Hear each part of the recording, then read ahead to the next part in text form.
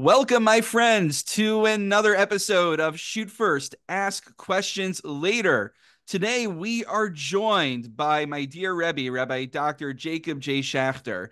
I would be lying if I didn't say that this is an episode that I have been looking forward to since the inception of the podcast itself.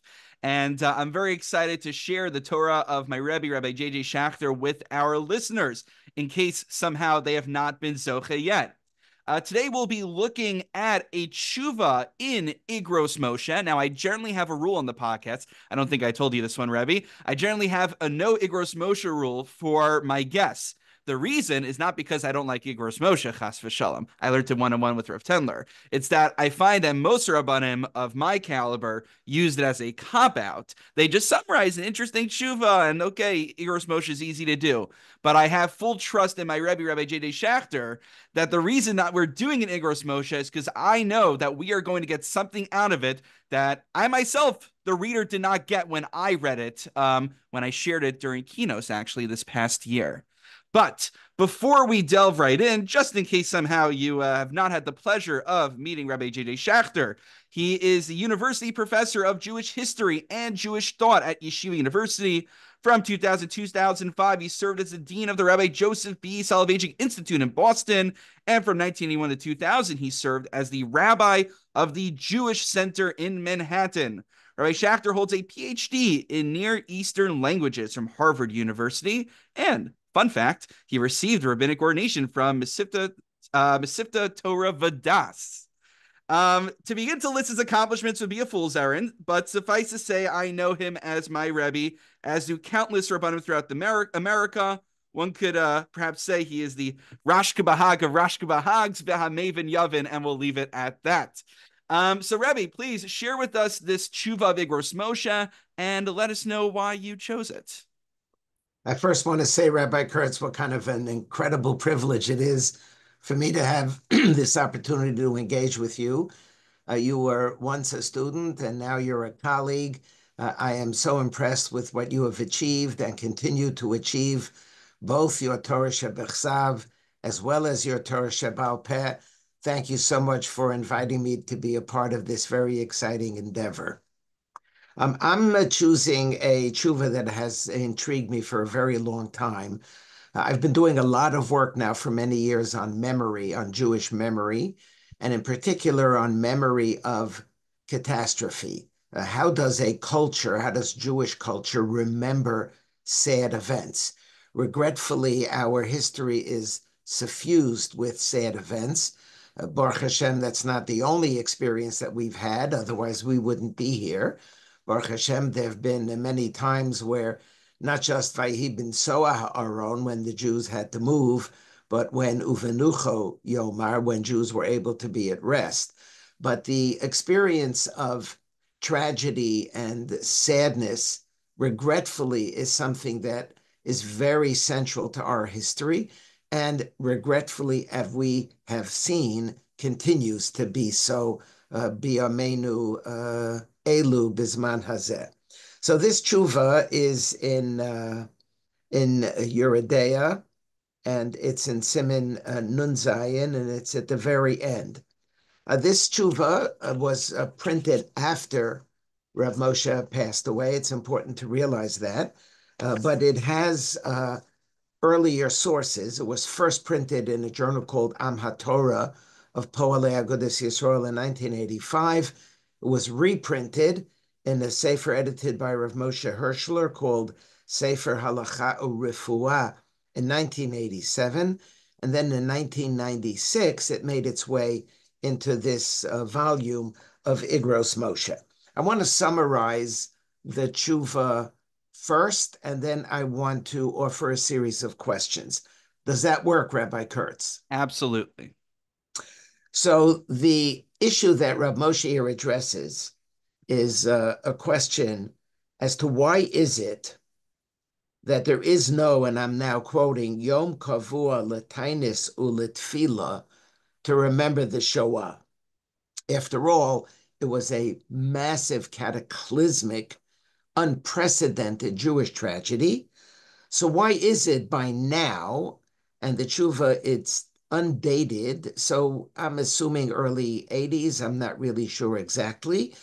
We know when it was printed, but don't know for sure when it was written. Why is it that till now, nothing has been done to establish a Yom Kavur letainis uletfila? Understand, he's not addressing the issue of Yom HaShoah.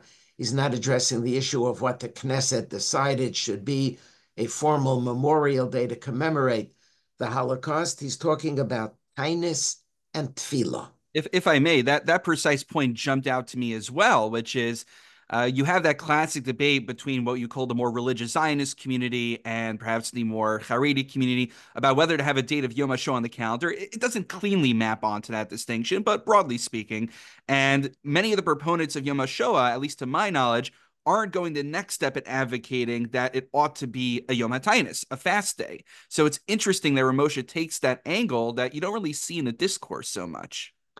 Well, you do find in a tshuva of Rabbi Herzog, Rabbi Yitzchak Isaac Halevi Herzog, who was then the Ashkenazi chief rabbi of Eretz Yisrael. There was no Medinat Yisrael yet in 1945. He addressed a tshuva to Rav Mishkovsky. Maybe we should establish a tainus Mm, to commemorate the Shoah. This is in January of 1945. wow. And he paskins that we should, and we have a right to, and we have the authority to. But he says, somebody pointed out to me that the war is still going on. Mm, And who knows? It's now January of 1945. Maybe Mashe Avara Leinu Hu Chevle Moshiach. mm. Are we in a position now to establish something Ladore Doros? Let's wait and see what's going to happen. Maybe Mashiach is going to come in 6 minutes. So there is a discussion about Tainus, but you're right. In the context of Yom HaShoah, remember, it was established by a secular body called the Israeli Knesset, and that they were not at all interested in. It wasn't in their purview to talk about tefillah and Tainus.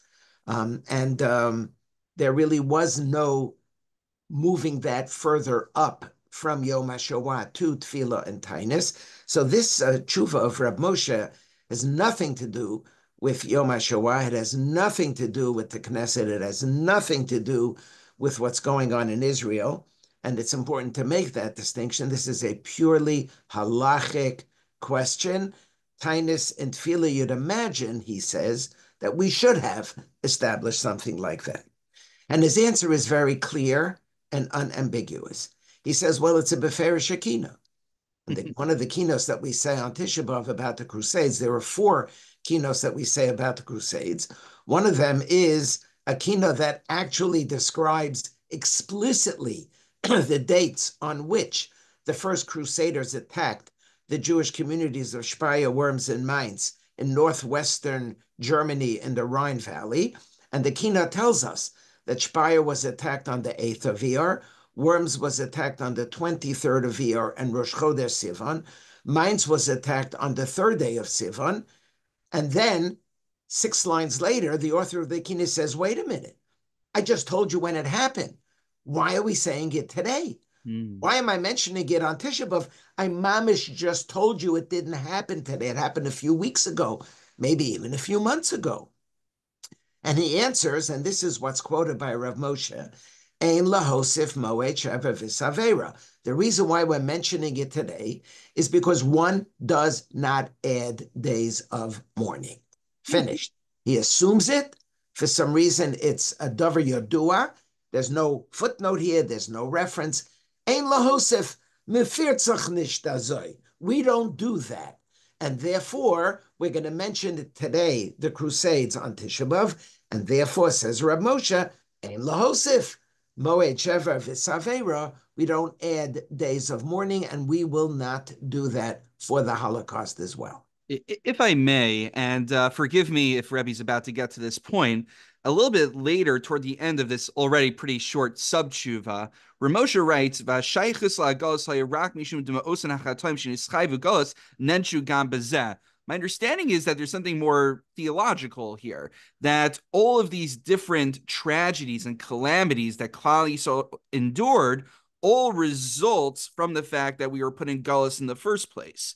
So Tisha B'Av is this day that we commemorate all these tragedies aren't just random data points that occur to the Jewish people, but they all really result from the initial exile after the destruction of the Second Temple. So they're all categorically the same, theologically speaking.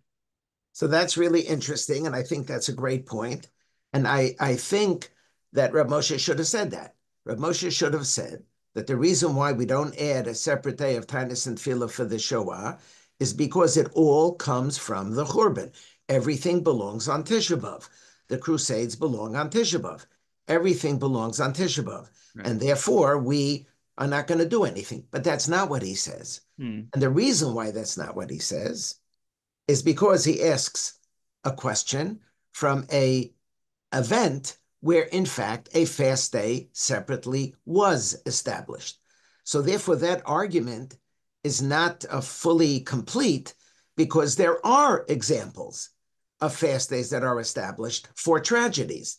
And l'shitascha, Rabbi Kurtz, one would say, why did that happen? Everything comes from the Golus Ha'oruch Hazeh. Everything emerges out of the destruction of the Beis Hamikdash, and therefore we're done. There's only one day, and that's it. But there were other days, and the one that he asks is from Khmelnytsky, Tach V'Tat, 1648, 1649, where in 1650, after this horrific event stopped for a while, so there was a Ukrainian nationalist by the name of Bogdan Khmelnytsky who initiated a revolt against the Poles in the middle of 1648. The Jews were the ones who represented the Poles to the public, so therefore the Jews were the initial victims.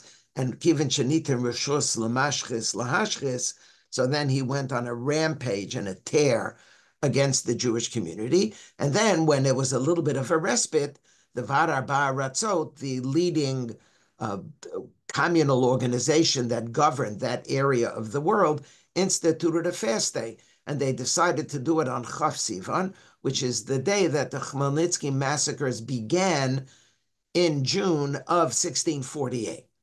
Asks Reb Moshe, how could you tell me that Ein Lahosif Moed Sheva V'Savera? We see we are Mosif Moed Sheva V'Savera. And he gives two answers. First, he suggests that the Crusades were massive. If you look at the language at the beginning when he first starts his answer, Hine Bekino Shekol Yisrael Omrim B'Tisha B'Av Mefurash, that the reason why we don't have something for the Crusades, and then he throws in Shehayu Hagzerot B'Chol Medinot Europe, Shegaru Sham Rov HaYehudim, V'Nechravu Kama Ayarotu Krachim. The Crusades' impact was enormous. And V'gam Be'eretz Yisrael Hargu Sham Harbe Yehudim. So he's positing at the beginning that the Crusades had a tremendous impact. Khmelnytsky, answer number one, it was much more limited. It had much less of an impact. So therefore, and this is ironic, and this is the first point that I want to make, the less of an impact, the greater the reason to establish a separate fast day. Right. If it's the Churban, if it's the Crusades, if it's the Shoah, massive, worldwide, universal, then everything is subsumed under Tisha B'Av. There's a straight continuum. What makes the Khmelnytsky massacres offline? Because it was less. It was less impactful. So therefore, it's not nichlal in this straightforward continuum. Right. It's very counterintuitive. And it's very counterintuitive. But that's answer number one. Answer number two is that in the case of the Churban, in the case of the Crusades, and in the case of the Holocaust, the ruling authorities initiated the disaster. That's what they have in common. However, in the case of the Khmelnytsky massacres, it was grassroots. The Poles, adarabba, the Poles wanted to defend the Jews. They were attacked by those who were from the bottom, from the riffraff. And so therefore, once again, it's not in the continuum. What demonstrates, what allows for Tisha B'Av, one straight day, if it's classical Jewish tragedy. What's classical Jewish tragedy? The Goyim are out to get the Jews. The ruling authorities want to destroy the Jews. The Romans, the Babylonians, the Christians, Hitler Yamach Shemo. So that's all of one ilk. And then everything goes under Tisha B'Av. But here it's offline for a second reason, namely, it wasn't initiated from the top down. It was initiated bottom up. And therefore, it's not in the continuum. And therefore, again, as you pointed out before, Rabbi Kurtz, counterintuitive, not in the continuum. Oh, now we're going to have a separate fast day. Right. Those This is an aberration from what was supposed to happen. During Gullus, it was expected that the governing authorities where we were in exile would persecute us, unfortunately. But That's interestingly, correct. finally, we're on the side of the aberration. establishment, and it's still to our detriment.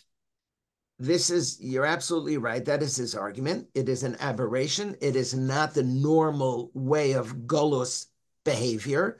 Jews are not victims the way they normally are. So therefore, it's in a separate category, and it has a separate fast day. Ad kan Morenu v'Rabbeinu Harav Moshe Feinstein Zecher Tzadik Livra. Can I jump in briefly? I think Rosh Soloveitchik also iconically was known as one of our, recent achronim, if you will. I guess you have to be a recent achron to have an opinion on the Holocaust, who also, if I'm not mistaken, believed that everything should be consolidated into Tisha B'Av.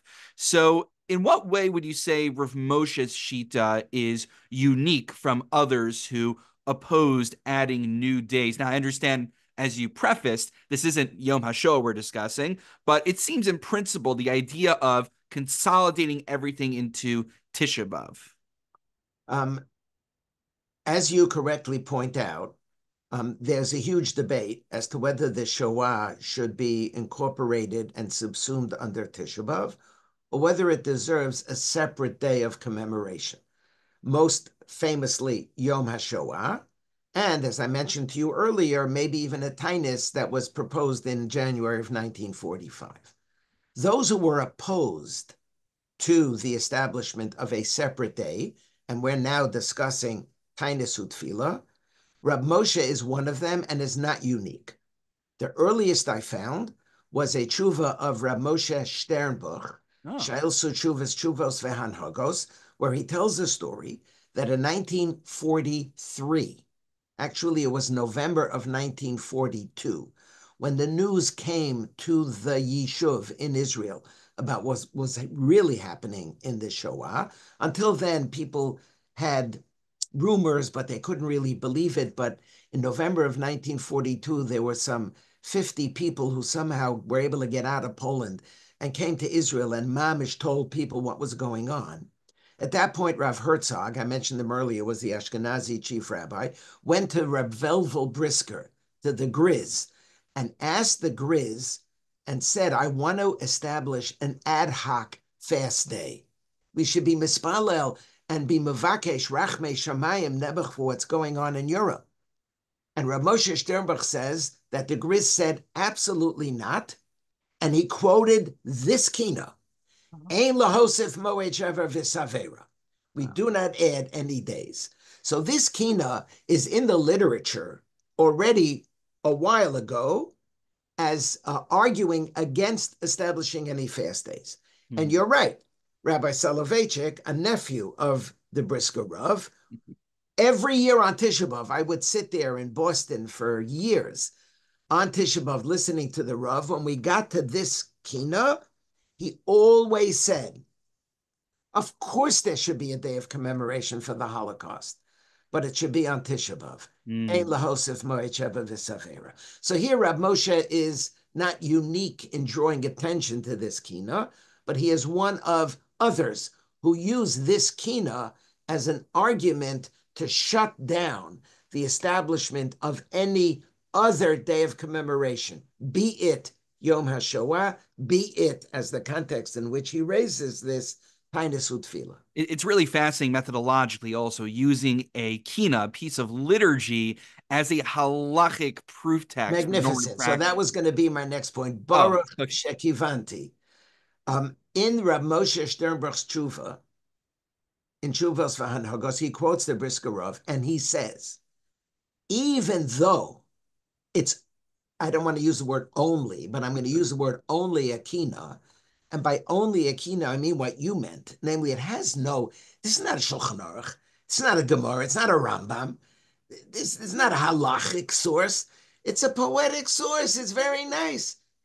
Says Rav Moshe Sternbuch, even though it's, quote, only a kina, for the Brisker Rov, that was enough.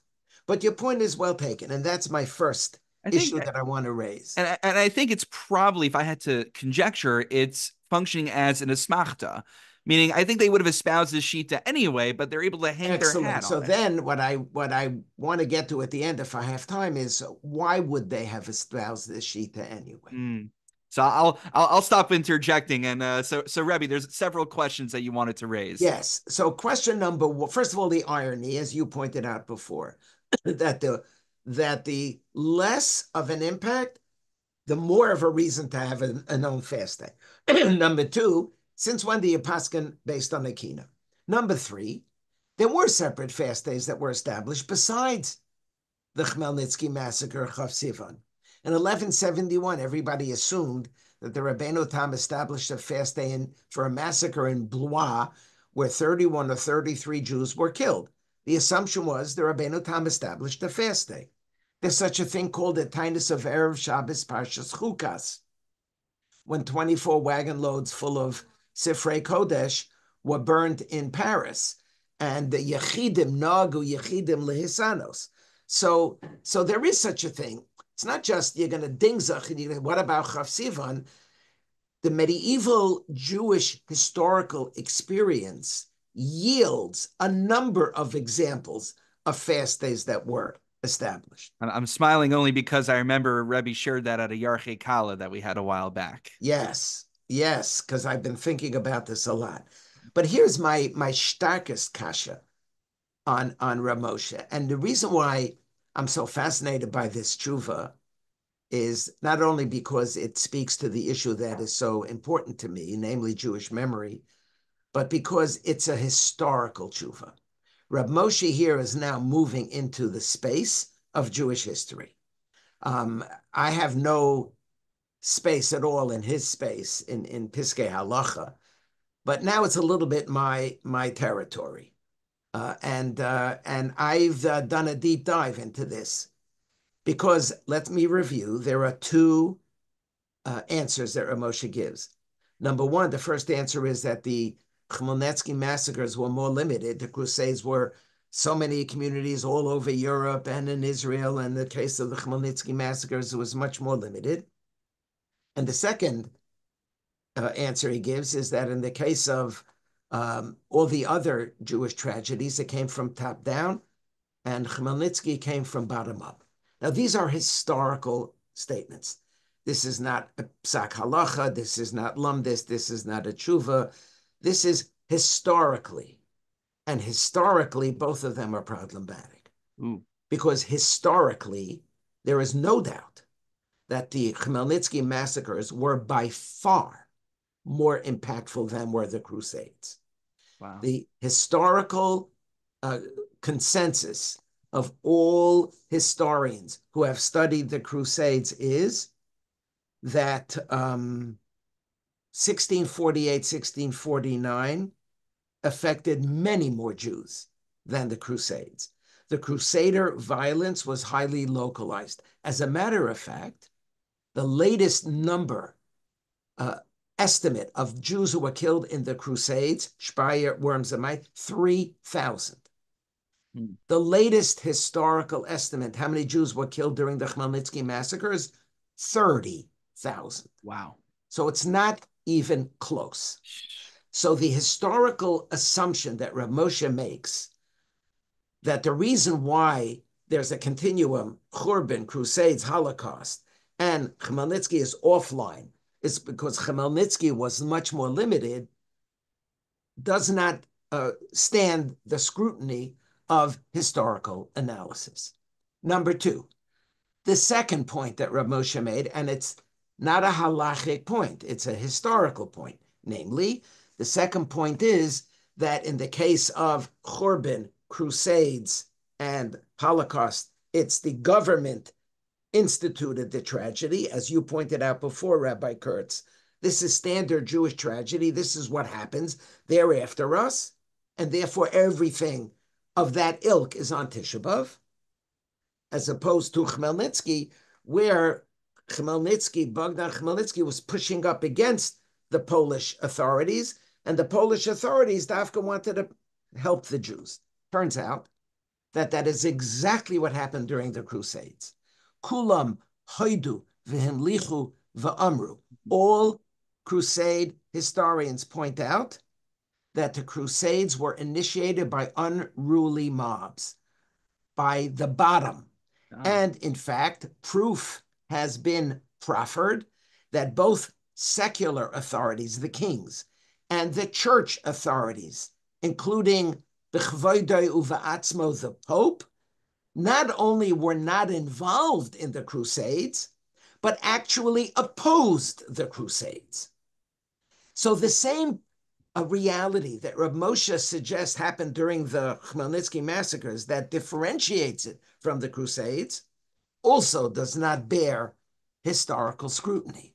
So this is fascinating, that Rav Moshe is operating on, I wouldn't say it's his fault. He wasn't a historian by training, but he's working off faulty data. And I guess an interesting question is, had he been provided the data that Rebbe just shared here, I wonder if his conclusion still would have been different. I think his conclusion still would have been the same, but he would not have been able to use this argument. He originally, and I'm going to repeat it again, he originally pointed out, as he raised the question, that he built up what happened during the Crusades as part of the question, in order to be able to then answer, well, the Khmelnytsky massacres were much more limited. Right. That's not historically accurate. See, what's so fascinating to me, Rabbi Kurtz, in this tshuva, is Rav Moshe is now moving out of the realm of halacha, and he's moving into history. I taught an entire course at the Azrieli Graduate School of Jewish Education at Yeshiva University. Why should somebody know Jewish history? Why is it important? Was geht mir an? My dahava hava, it's a famous phrase in the Gemara. Why do I need to know? I have to know how to paskin, I know how to live. And one of my famous and most important examples is this tshuva. You have to know Jewish history in order to understand this tshuva. But it turns out that the tshuva is very problematic historically. Wow. So then,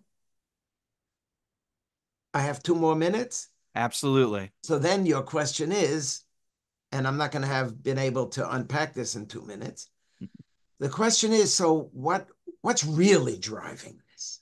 I mean, if one removes the historical argument, which is problematic, you asked extremely well. So does that mean that he would have Taka said, you know what? Maybe Taka, we should have a separate Tainus Utfila for the Shoah. Or there was no way he was going to have a separate Tainus Utfila for the Shoah. And he used the Kina, which, as you pointed out, it's not a Rambam, it's not a Shulchan Aruch. He used a Kina to paskin a halachic shaila. The shaila is a halachic shaila. Should we fast? Should we koveya a tainus? That's like a Jewish law ritual question. Mm-hmm. The answer is, well, I'll show you a poem. And then the problematic historical tushtelz. What do I know? I don't know anything, but I think that Reb Moshe, like Reb Moshe Sternbuch, there is a very famous letter of the Chazon Ish when he was asked the same question.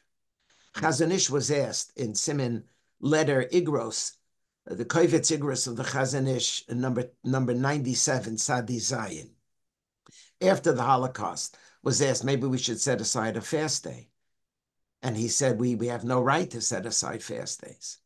He did not quote the Kina, but he said, on principle, Dorsha Tov Lo Hashtika, we're going to be Kaveh Dvarim Ledoros. Wow. We don't have any right to do that. So Wow. there's no doubt in my mind that there was never going to be a Yom Tainus Utfila for the Shoah, and they hung it. They used the Kina That is as a machta. proof text, even though I think they realize that it's problematic. Rabbi Moshe Sternbach pointed out in the context of the Brisker Ruf, yeah, I mean, it's very nice, a kina, but since when is a kina? Paskin and Shaila. It I reminds think me. they would, It what? reminds me of something else that Rebbe taught us. I think it was. Please help me out here. There was a letter of Soloveitchik about whether REITs students should go to the U.S. Army to serve as chaplains, and you could say better than I could, but he basically said from the outset, I made up. He said the quiet part out loud. He said, I made up my mind. Now here's my justification, Yes, halachically. that is correct. That is a very good sushtel, because I think, and this raises a much larger issue, and my time is up. Um, I think often, let me put it this way, poskim have a gut feeling as to what is right and what is not right. And then they find material to justify that in a very fair and legitimate way. But it's not as if they're walking in tabula rasa and say, let me see where the Makoros take me. I'm going to call it Das Torah. Right. There is this incoherent inner sense of what is correct. And I think that's exactly what was going on here. And the role that the Kina played was, let me show you a text that could be supportive of this. But even if you take away the Kina, after all, it's a quote, only a Kina. And even if you accept my critique of the historical analysis, I think the conclusion would have been the same. Absolutely. And Rebbe, I really want to thank you for taking time to share this Torah with our listeners. Part of the reason, just to get meta for a moment, that I like the angle of Shalos and Shuvos is not just the interesting halachic questions that come up, but is really the historical element that needs to interface with the halacha. And this is just an excellent example of how it ought to be done. And again, I really want to thank Rebbe for your time. I'm sure our listeners are going to really enjoy this episode.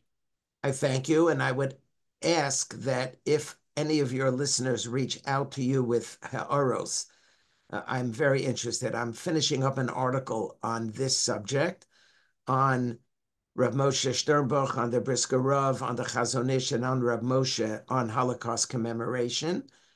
And I have time to slip in a ha'ara or two.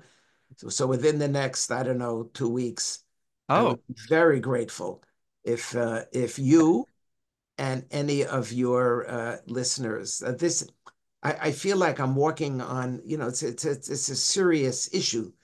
Uh, but Ramosha has removed himself from the world of halacha when he gives these two nafkaminas, and here's where makom lehiskader. Thank you it, so much for having me, and I wish you well. thank you so much, Rebbe.